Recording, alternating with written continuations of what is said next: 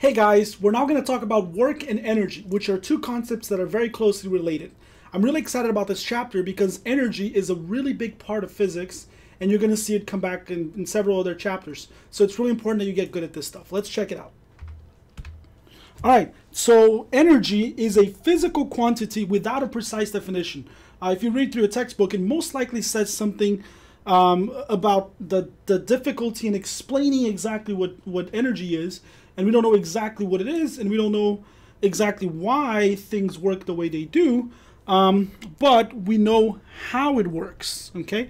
We don't know exactly what it is, but we know how it works. There's a bunch of definitions, and they're all kind of weak. I don't really like any of them, but it doesn't matter. The key thing to know about energy, one of the key things to know about energy is that it exists in many forms. There are multiple types of energies, okay?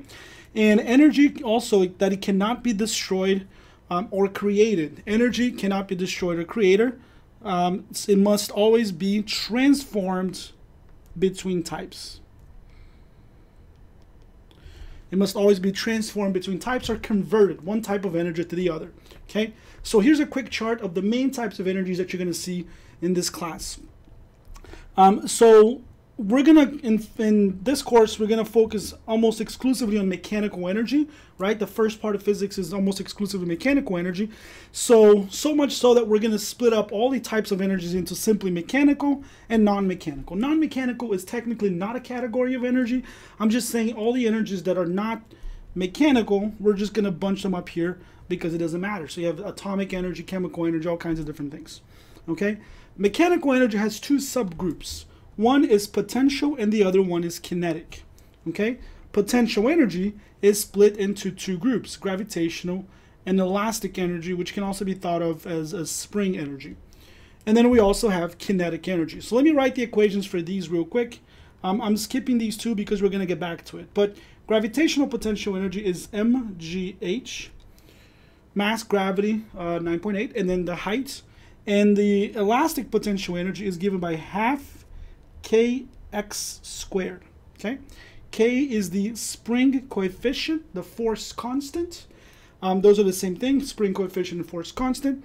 And x is your spring deformation, okay? You might already have seen this.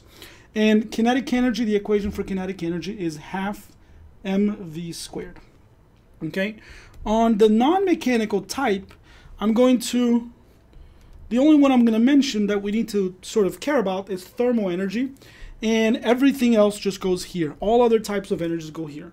And the reason why I'm singling out thermal energy is because one of the things you see is that static friction, when two things are rubbing on each other, that rubbing causes heat, right? It causes heat. So we're going to say that, kinetic friction rather.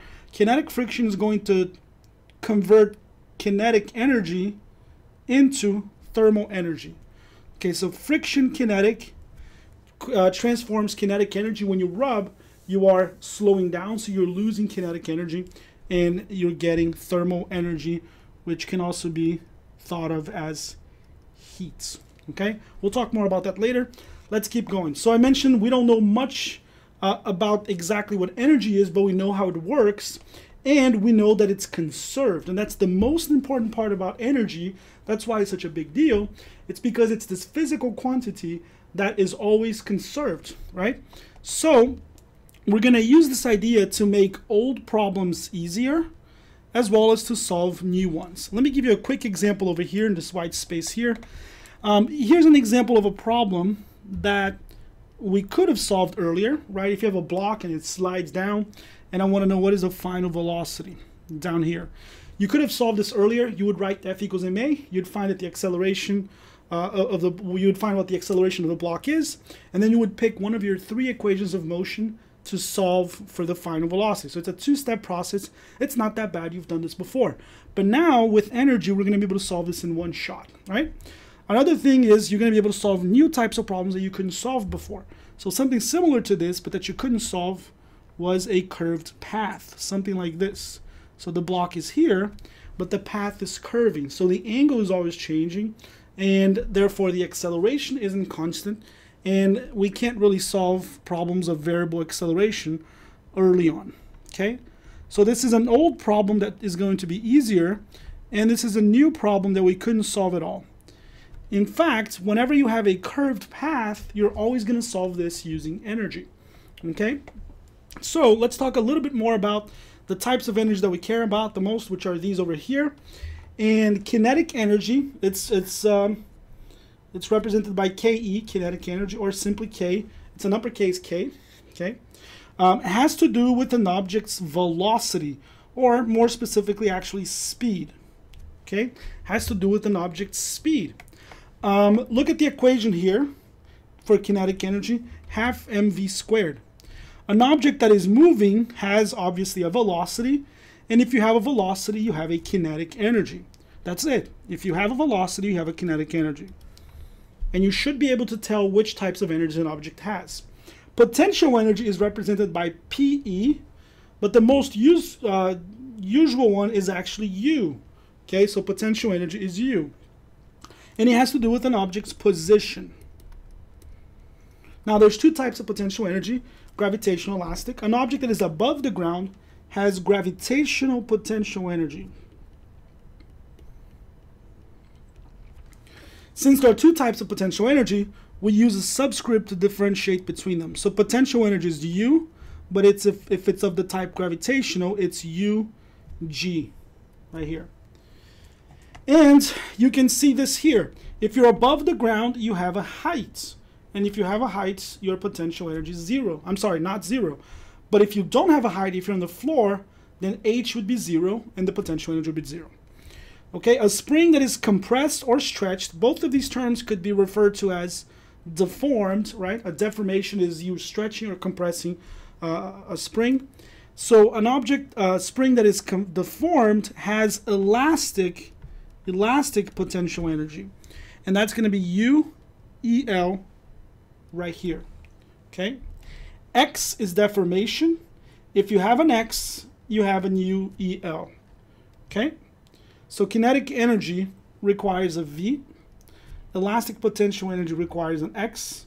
And gravitational potential energy requires an H. Okay? Over here, if you ever see the letter U by itself, without a G or without a UL, U by itself just means UEL. Let me write it the other order. UG plus UEL. So if you see U by itself, it means both U's. It's just a shortcut, simpler version, compressed version of writing it. Okay? Mechanical energy over here, right? Mechanical energy encompasses all these three. And to calculate the mechanical energy of an object, you're simply going to sum, it's going to be the sum of kinetic and potential energy. So you would compute mgh, half kx squared, half mv squared, and add up all three of them. Okay?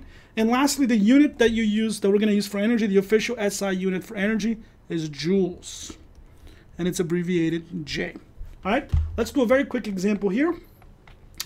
I have example 1. A 3-kilogram bird flies horizontally at 20 meters above the ground with 10 meters per second.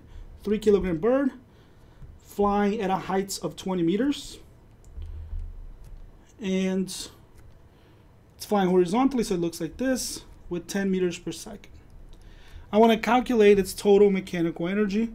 Well, how do I find mechanical energy? Mechanical energy is K plus U. Okay, let me write this up here. I don't think I wrote that there. Kinetic energy right here, it's the total K, which is this guy, plus U, and U is both of these together. So, if you want, you can expand this. It's K plus UG plus UEL. How do you know which types of energies you have? Well, this one depends on a V, this one depends on an H, and this one depends on a spring compression X. There are no springs around, so I don't have this. I have a velocity, so I have a kinetic energy. I have a height, so I have a potential energy. And now it's just plug and chug, right? So half mv squared plus mgh. Half, the mass is 3, the velocity is 10 squared, plus m3. For gravity, I'm going to use 10 just to make it faster. Okay, but it's 9.8, right? And then h is 20. And if you add up all of this, you get 750 joules. And that's it. Just plug and you're done. Okay, let's do this next one here.